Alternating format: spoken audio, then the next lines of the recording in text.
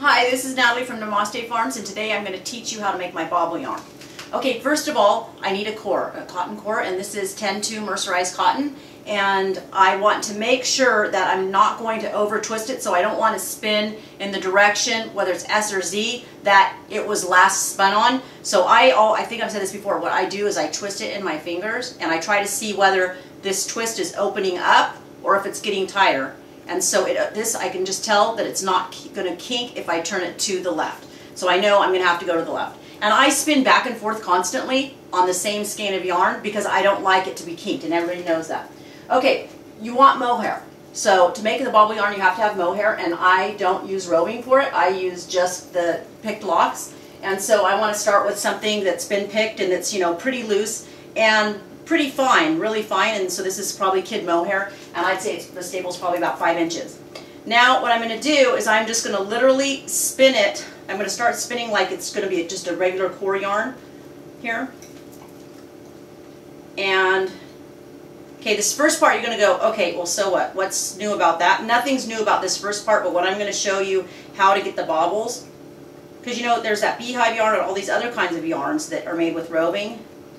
And since I don't like to use roving, I had to figure out a way to do it myself with picked locks. Okay, so here, what I'm going to do, I want to release my tension a little bit because I don't want it really pulling out of my hands, because I'm going to have to put my hand at a 45-degree angle, and I'm going to have to roll it to make the bobble.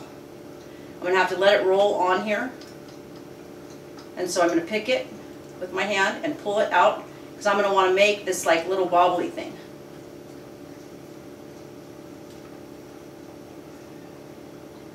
And I'm going to want to lock it down with a piece at the end, so it's sort of just like this oblong thing. Right? Now I'm going to pull it off, and what I'm going to do is I'm going to scrunch it. I want to scrunch it both ways so that I have, you know, maximum amount of fiber in one place. Okay? And it doesn't matter if it looks messy, because we're going to fix that later. It's going to be semi-fixed. Right? Okay, so I'm just going to try to join right where I left off. And I'm kind of letting the core wrap around the mohair, right? So, and right when this goes in, I'm going to want to make another one, because I want them kind of to be evenly spaced apart, and we've talked about that. I like asymmetry, but I like it to be somewhat uniform so that you don't have holes in your knitting. Okay, so I'm just going to keep doing this, and see it kind of got long and weird, and that's no problem, because what I'm going to do is I'm going to push it up. Push it. And this yarn takes a while to make. Then I'm going to go ahead and add on, there you go. I'm going to do the same thing at a 45-degree angle. I'm just going to start adding these locks. And if it starts to get overspun and overkinked, I'll just start spinning the other way. Literally, I'll just turn my wheel and I'll start going this way. And I can still add on. Okay, let's do that. It'll start catching, and it'll go ahead and add on. It's not actually going to unspin, because this stuff, it ends up sticking to itself.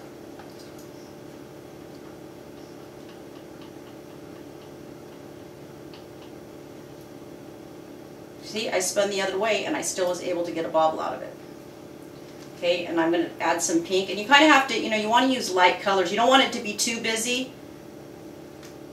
So I always make my core that's like somewhat the same color as my my locks, because I don't like yarn that's too busy and looks like we didn't have any method to what we're doing.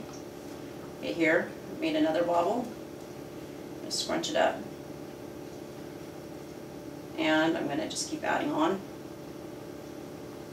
And like I said, if I start to feel like it's too kinked, I am going to spin the other way. And it's picking up a little bit of this fleece that's in my lap, but I don't really care, because this yarn is not a perfectionist yarn. I mean, this is, if you're a perfectionist and you want things exactly even, this is not the yarn for you. So I'm spinning the other way now, and the Spinolution wheel, I'll tell you, this is one of the reasons why I love it, because I didn't even have to do anything, and it just catches going the other direction. For art yarns, I just don't think you can get any better wheel than this. It's got a giant orifice, it doesn't hang up on things, and you can just continually spin back and forth. And it's got a brake that I love, that I'm constantly using. Okay. Okay. And you don't want this part to have too much fiber on it, because you want there to be a lot of definition between this bobble and the base piece. just going to join this back on, sticking really nicely to this mercerized cotton. And you kind of have to be ambidextrous. I use my left and my right hands together all the time. I'm always using, you know, some people only use one for one thing, and like they draft with one and they add on with another, and I'm always going back and forth, just depending on where I need to put more fiber. Okay, there's another, and I like this one. That one's a pretty one. That orange looks really pretty. Okay, and it's getting over kinked, so I'm going to go the other way. A lot of people don't know that you can spin back and forth. I think it's because their wheels don't do it. But you can, and it doesn't come undone, especially when you have a core. Okay, I'm going to show you that there's a phase to this that really makes the yarn and makes it stable. Because right now there's a lot of air in these bobbles. Like it's not, because you don't want this big, weighty, chunky piece of fiber in here. You know, you want it to have a lot of air. So the question is, if you're going to full it, or you're going to, you know, wash it afterwards, how is it going to stay together? And I'm going to show you. Okay, so let me just get a little more on this one. Because I like it to be full in the middle and not have a big dip, and they often want to have a dip in the middle for some reason. Okay. I'm just going to keep adding on. Do another one.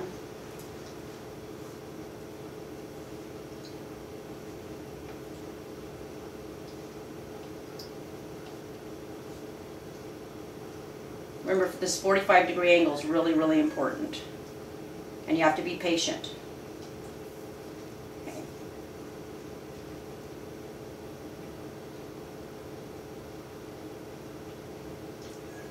Okay, we're going to cut for a minute, and we're going to take it over to the sink, and I'm going to show you what I do next. Okay, so I put it on the Nitty Knotty, and this is only like 4 yards or something, because I didn't want to belabor the point, but which usually I really like to do. But I didn't want to bore you. So I'm going to take it, and this water, I already made sure it was hot, and so I'm going to go ahead and I'm going to see, this is what it looks like before I've done anything to it. Now, I could have left it like this, but this isn't very stable. These aren't stable, right? Because they're just barely wrapped on, and there's tons of air in them. So I had to figure out a way that it could be stable. So I'm going to take this water, super hot, and I'm just going to wet it like this. Okay, now I'm going to, this is where the genius comes in. Each one of these is going to have to be felted with my hands. So I'm going to put some unicorn in it, and I don't want to have it straight unicorn, you know, I just want to dab it all over, you know. I put just like a couple drops in my hand, and I'm going to make sure that each portion of this has got it on, because see how it's not stable? Now I'm going to take and I'm going to patch it back on. Remember how I told you we want to get it like, we want to make a uniform area, we want to make it in the middle, and now I'm going to do this. And wrap it if you have to. You just patch it on. Whatever you have to do.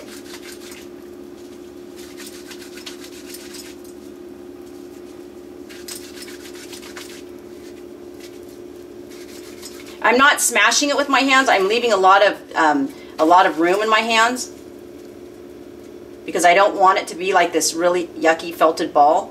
But this is a problem one, but that's okay. By the time I get done with it, it'll be fine.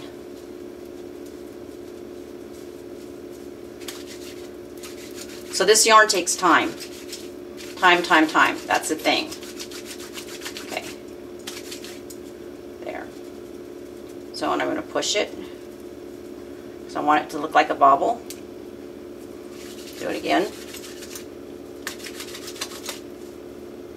Push it. And I can add more fiber on if I really want to. Right? Okay. Now I'm going to move down here to another bobble.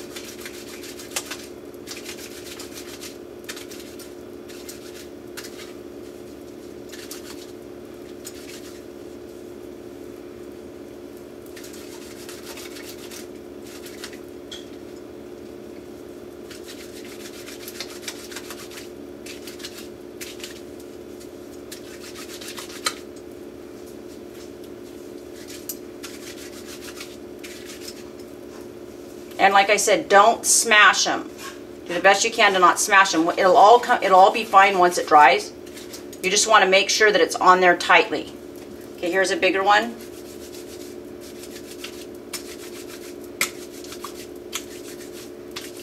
And this one wasn't such a problem one. Okay, same thing here.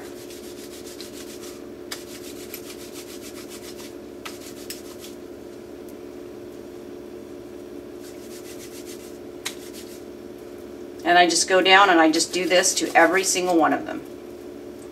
And see, this one kind of came undone a little bit, so I'm just going to push it, make it more uniform, get it back up here where it belongs. And you can't miss one. You have to make sure every single one of them is done.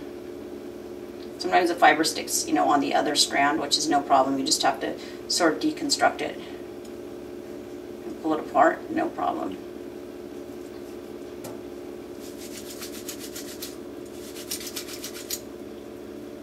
And this yarn is the yarn that is in that baby pouch. And Kimberly McAlinden is making, she's a pattern designer, she is making the pattern for that and is going to offer it for sale. So that baby pouch is like, takes like 4 hours to make, and you can use your hand spun yarn with it. And it's, I mean, honestly, I have had more requests for that baby pouch, and finally, Kimberly's had the time to be able to make, you know, write the pattern. And so that will be available at Hooked on Knitting, Facebook, Hooked on Knitting, or you can just write Kimberly McAlinden on Facebook.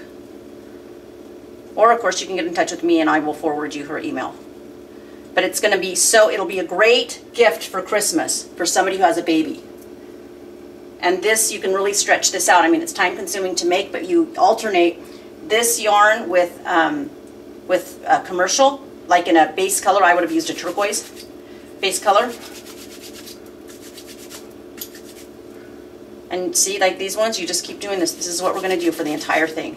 And then we're going to set it out to dry, and we're going to add some other things to it to make it even prettier, and we'll show you that in a little bit.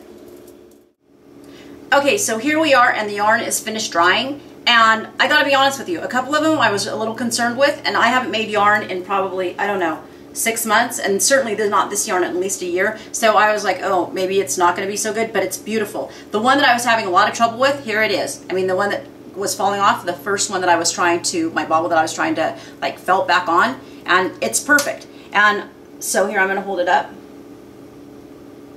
This is what it looks like. There's no kinks in it, because remember I kept spinning back and forth, and so there's no kinks in this part, and you don't want, like I said, you don't want those kinks. They're hard places with no air, and they don't knit very nicely. So now what I would do is I would pick a like color Hannah silk ribbon, and so this is Hannah silk, and I don't really have one that I think looks that great with it. I think this blue is too robin's eggish. It's like, you know, Tiffany's blue, and this is sort of more of a sea foam, so I probably would pick maybe something like this. And so I would go along and I would cut a ribbon. And once you do put the ribbon on, there's no more, you can't put it in the water, because this ribbon now, it will be ugly. Right? So I would go and I would, at the bottom or the top of like every other bobble, because remember I tried to space them out evenly, I would just tie a ribbon. A silk ribbon. And I like this Hannah silk ribbon because even though when you take pictures of it, it looks like you can see it has a grain to it. It doesn't look like that in real life. I don't like how the Hannah silk photographs, to be honest with you, but I love it in actuality. In practical use, I like it. So I'll just go along, and only on one side with just a little bit of a tail. And I do this just because I think it just adds a little bit of, I don't know, it just adds something. And I don't ordinarily like ribbon on yarns, but for some reason I just do on this one. And you don't want to make it gaudy. Anyhow, okay, so we're going to wrap this up. If you have any questions, you can email me at littlele@mac.com. You can find me on Facebook, Namaste Farms. We also have a Ravelry group. This was brought to you by OH Cruise and their Perfection line of feeds. I want to thank you so much for watching. Happy spinning.